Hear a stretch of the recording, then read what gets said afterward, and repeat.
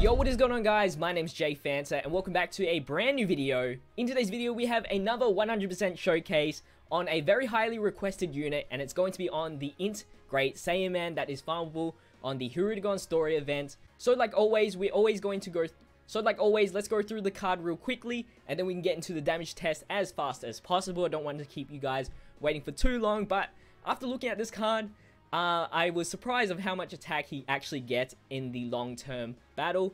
And so with the orbs given by Global, the extra large orbs, I was able to 100% him, and luckily there isn't that many INT units coming out in the future for free-to-play. So I might as well just give him some orbs. And you know, you guys keep requesting it, so here it is. So anyway, his HP is 9,865, attack is 10,378, and his defense is 6,906. He is a super INT type, and of course he is 100% with the Rainbow Star. Regular UI unit, so he's only going to be capped at level 100. His leader skill is super types attack plus 50% when HP is 50% or above. Definitely not a great leader skill whatsoever, very outdated. You won't be seeing him used as a leader in your friends list unless, you know, they're forcing themselves or they're a new player, of course. Super attack level is at 10, and his super attack is Kamehameha, which causes supreme damage to the enemy and raises attack for 3 turns. That raise in attack is actually 50% increase for his own attack. And, you know, you keep stacking that up, getting additional super attacks. He's going to do a lot of damage, honestly. So, his passive skill is Righteous Onslaught, and that provides himself attack plus 40%, super type allies attack plus 20%, including himself. So you can just say he gets a 60% attack boost. For his hidden potential skills, I've given him level 6 additionals, level 15 crits, and level 5 dodges, because all INT units will eventually get the 5 dodge, just what their typings are given. So his link skills are Z Fighters, Patrol, Hero of Justice, Signature Pose, Shocking Speed, and Kamehameha. Not a bad link set. You got Z Fighters for the 50% attack boost. Then you have Hero of Justice, which is attack plus 25%. Once you get those links up, that's 40% in attack boost. You have the nice Shocking Speed link, which provides Ki plus 2. And then Kamehameha, 2500 attack when super attack is launched. So with him, we are going to be running this team to support him as much as possible. Dabura as the leader, Ki plus 3, HP attack and defense plus 70% for all INT types. His partner in crime is going to be a Great Saiyaman 2. She just provides all types attack plus 1000 for a passive skill. She also has the Hero of Justice, which is an extra 25% in attack boost. Unfortunately, she does not have the Z Fighters link, so with that, we're going to have Super Saiyan Goku. With these passive, INT types Ki plus 2, attack and defense plus 25%. He also has the Z Fighters link, so with them together, 25% attack boost, plus the Hero of Justice, that's already 50%. Then you have Z Fighters for that 15%, and then you have Kamehameha, and then an extra 1000 attack. So honestly, with his attack stacked with the super attack mechanic, he can honestly do 1,000,000. Let's hope that he does 1,000,000 in this video. And then for the rest of the units, we have Gogeta for the 120% stat boost. And then we have Bardock just to steal super attacks. You know, hopefully we can survive. And then we have the Great Ape, Nappa, which will also provide INT types attack and defense plus 25%. Although the ideal, you know, rotation is Great Saiyawoman, and then the Saiyaman, and then the buff Goku. Dabura is also nice as well, providing INT types attack and defense plus 30%. So with that said, we are versing the Merged Zamasu Dokkan event. Since he is tech type, so we get that type advantage. We also verse a type disadvantage, which is bad, but also good since we can see that damage. And you know, it's not going to be too hard because Gogeta does do always type advantage damage in terms for his passive. But Merged Zamasu does have the, you know, damage reduction for his event, but hopefully it's not too much and we can bypass that. So he's the justice for the gods and we are justice for the Ningans. Let's see. So first rotation is not the greatest, but we can start stacking in attack. I'm probably going to put Great Saiyaman last.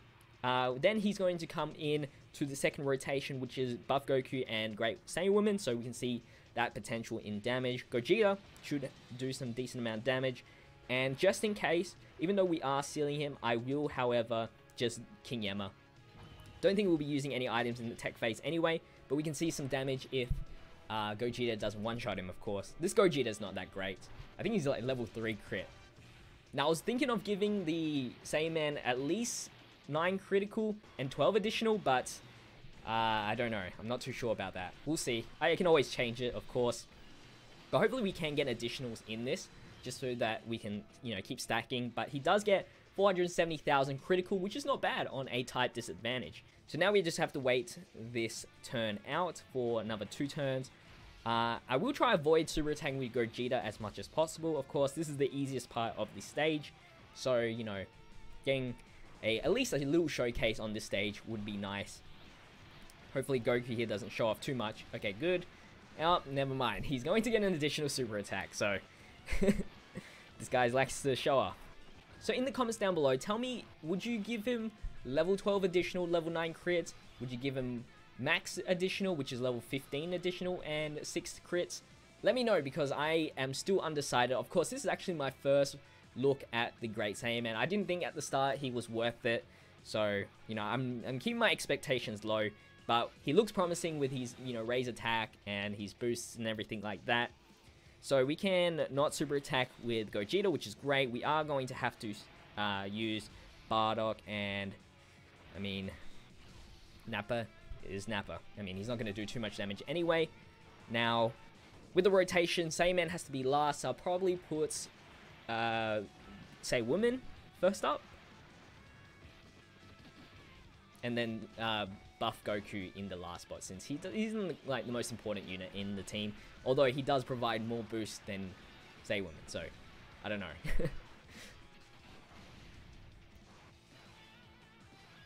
Honestly, with...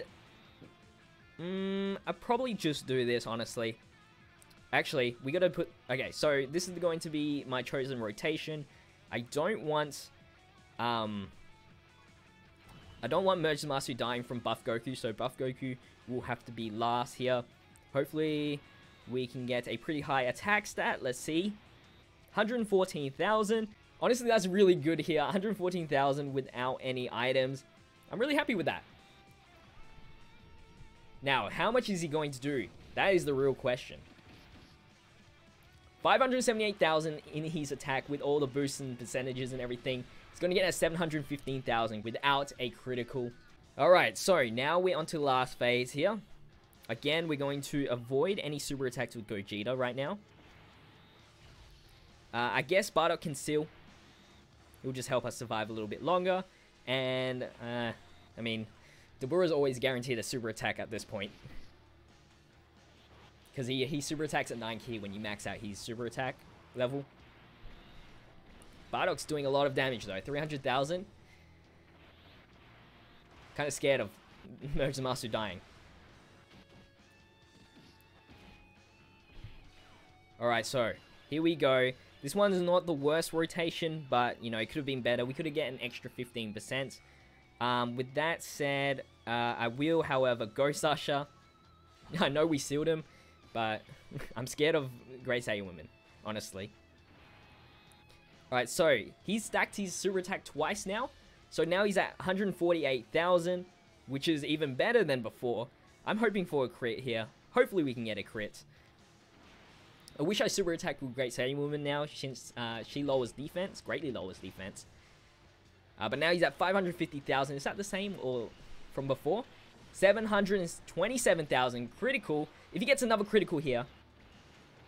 Oh, 629,000. He almost soloed Merged Zamasu there. And then I think Nap is going to take him out. So not a bad card, honestly. With additional super attacks, you can see he gets so much more damage with that 50% increase. So, you know, he's not the worst card ever. I've 100%ed. But with that said, hopefully you guys enjoyed the video. Leave down in the comment section, was he worth it or not? Are you going to 100% him if you had the orbs? Let me know. Leave a like on this video if you did enjoy it, and subscribe to the channel if you are new. But as always, thank you guys for watching. It's been JPhanta, and I'll see you guys in the next video. Stay fizzy. Peace out.